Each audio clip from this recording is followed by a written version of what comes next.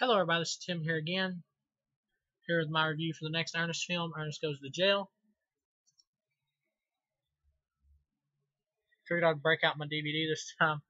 Once again, directed by John Cherry. Once again, Jim Varney, he's fine, aces. Basically, this is the evil twin Ernest movie. Every character has to get an evil twin movie for some reason eventually. I love this movie as a kid. I watched this one the most as a kid. I watched this one all the time. Watching it now as an adult, though, it's not as good as the ones that I've been reviewing so far. It's almost as good as Ernest Goes to Camp, but what kind of prevents it from being as good as Ernest Goes to Camp is the special effects at the end with the final are a little bit dated. Well, actually, in some shots, incredibly dated. But Jim Varney still sells the movie, and he amps it up to being an okay movie. This is a two-star film of a possible four. It's an okay movie. It's not horrible by any means. And Jim Varney is once again a delight to watch.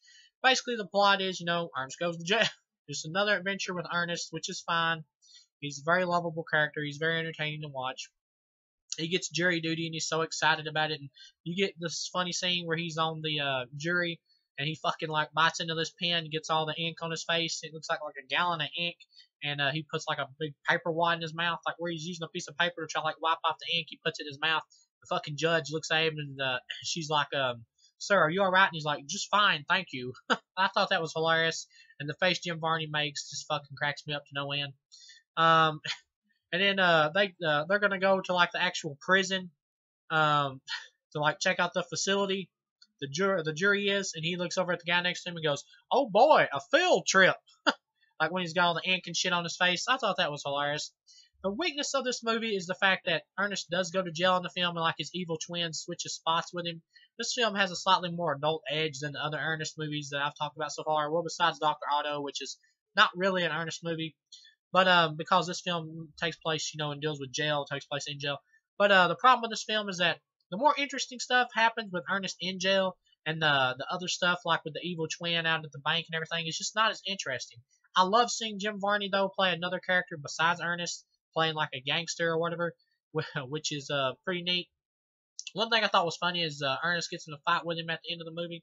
Uh, all of that was entertaining besides the dated special effects. And in this movie, Ernest gets his Electro Man powers, where he can like fucking he gets electrocuted and he can like make shit like he's magnetized, he can fly and everything, which that's pretty entertaining. If it wasn't for the dated special effects, to be honest, that stuff would be way more entertaining than what it is. But by dated special effects, it is dated, but it's not horrible or anything. It doesn't hurt me to hurt me. It doesn't really hurt me to watch it or nothing. But maybe if it was a lesser actor or an actor with lesser charisma than Jim Varney, it probably would hurt me to watch it, but it doesn't in this case. But like at the beginning, he gets electrocuted and fucking all this shit starts coming after him. And then later on, this girl shows up who works at the bank who Ernest kind of has a crush on. And she's like, "Ernest, what are you doing in the vault?" And he's like, "It was awful." He says something like, "Everything started chasing me," and he points at like these two drawers or whatever. And he's like, "Especially these two." I thought that was hilarious. I love that. But the problem is, yeah, the stuff in jail with Jim Varney is just far more interesting than the shit that's going on outside of jail. But he keeps trying to escape from jail. Like he fucking will. He like makes a gun out of soap, like a big fucking look like a. Uh, I mean, the gun he makes is like huge, is what I find so funny about it. He's like, "Thank God I paid attention in art class," which I found hilarious. Other stuff though, it's a little bit silly. He tries to like hook the guard's keys from his pants, and he like rips off the guard's entire pants. That's a little bit silly. Once again, you get the silly humor in here, but yes, Ernest is a character that tries to appeal more to children, I would say. But at the same time, the best children's characters are the ones that adults can laugh at and love too. And adults can love the Ernest character. I do, and I'm an adult, and I love the Ernest character, and I know lots more people do too. But the problem comes that some of the jokes are a little bit too childish, I think. But it's still Jim Varney sells them pretty good. I love this when he tries to escape from prison. He dresses up like his old woman character that he does in all the other films, and fucking he keeps talking about how his son is like really abusive towards him, and he's talking to the guard, and he's like, "Is this the way you treat your mother?" Because he won't fucking let Ernest outside or through the gate. I mean, and the guy actually gets convinced that he is doing something wrong. He's like, "Well, I guess my mother is a little mad at me."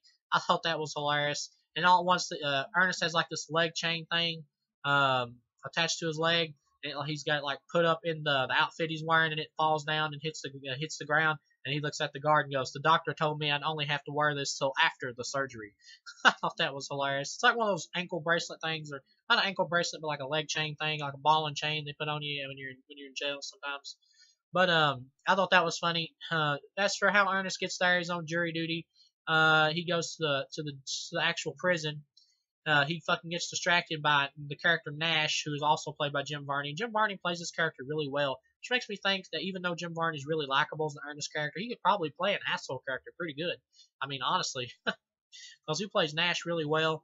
And they get Ernest over there, and Nash's friend like knocks Ernest out. And then they switch outfits, of course, and the other guy just leaves. But what I find funny is the guards like see Ernest like walk over there behind the dumpster, and unless they're in on the switch too, wouldn't they be like, "Yo, what the fuck you doing walking over behind that dumpster?" But whatever. I would I wouldn't have even noticed that. I didn't even notice it the first 100 times I've seen this movie as a kid. I only noticed it now because I'm an adult now and I've seen the movie 5 billion fucking times, and I start noticing new shit on films after watching them so many times, regardless of how good they are. But Rimshot's in this movie. I think it's the first film where Rimshot Ernest's dog is in, and it's a cute little dog, and I like the dog. I'm um I think yeah, he wasn't in Ernest Saves Christmas. But yeah, this is his first appearance, I believe. I know he's in Ernest Scared Stupid, which I like Ernest Scared Stupid better than this film, but I'll get into that in that review. But as far as the dog goes here, it's charming. It's very cute. I like the dog a lot.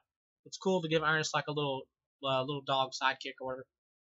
But so they switch outfits with him, and he's in jail. And it takes. I find it really funny that Ernest's like so naive. It takes him a while to figure out he's actually in jail. And I love it when he's like eating at the table with all the other prisoners, and the guard comes over there and he started eating before everybody else. And he goes, "Oh, I'm sorry, our table doesn't have any steak sauce." I just find shit like that hilarious. Just Jim Varney's delivery with stuff like that is so funny. One thing leads to another, and eventually they're gonna like execute Ernest because they think he's Nash. And they're gonna fry him in the electric chair, and this kind of makes me sad because Ernest is like scared of dying and everything, and it makes me feel sad a little bit because Jim Varney passed away, and it makes me think about him dying, and that kind of hurts the love for this movie for me a little bit, or liking this movie for me a little bit. That kind of hurts like how much I can like this movie because of that. Um, Kind of loses its charm a little bit for me because that reminds me that Jim Varney has passed away, which makes me feel so sad. It just makes me feel sad watching him, feel really bad about the fact that he might die here. But anyway, I know I have to look past that, separate the art from the person. But that's kind of hard sometimes. But I don't let that damage the movie for me.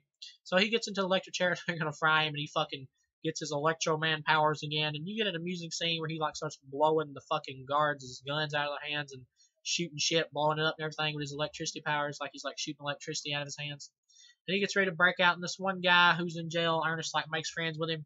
And he knocks out this other guy who's trying to stop Ernest from leaving. Um, the guy that tries to stop Ernest from leaving is like somebody who's in on it with Mr. Nash, of course. Uh, but one thing I find funny is like the guy who makes friends with Ernest is a prisoner there, and he like never talks. I know I've seen this actor before, but I don't know his name. But I've seen him in a bunch of other stuff. You'll know him when you see him. But one thing I find funny is the character's name is Lyle, I believe, and he like never talks to the whole movie, and finally at the end of it he speaks, and Ernest looks at him and goes, "Lyle, you talked. That's great." I just find that so funny. But so Ernest gets out of jail. He fucking hightails it back to the bank. He wants to stop Nash, obviously, from robbing the bank.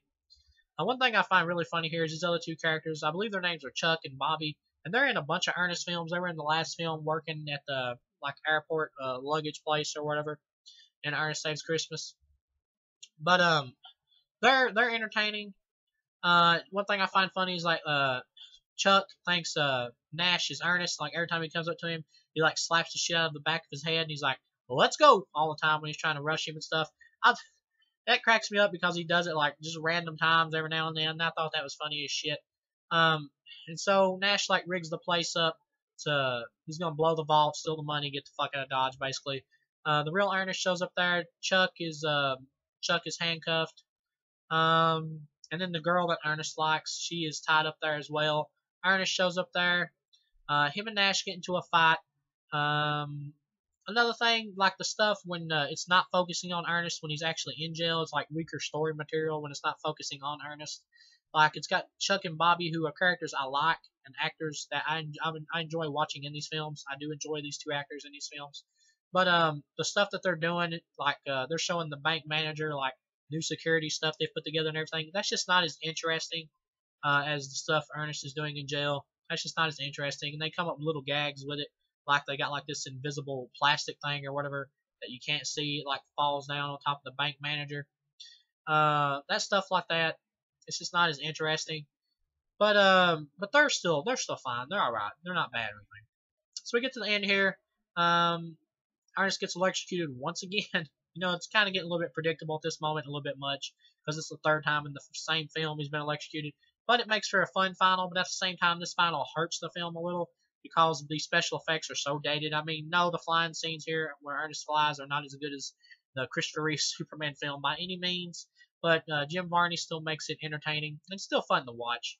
And you get some really funny scenes where Nash is like got Ernest. He's like fucking banging him up and down like that. And he's like flying up and hitting his hand over and over. And Jim Varney keeps going, Chuck, Bobby, like help. I just thought that was funny. Um, then he like says to the moon, bozo, and fucking uppercuts Ernest and knocks him into the ceiling. Oh, that was funny. But Ernest managed to get the best of him because Ernest has fucking superpowers. So I just found that funny. The fact that Ernest has superpowers.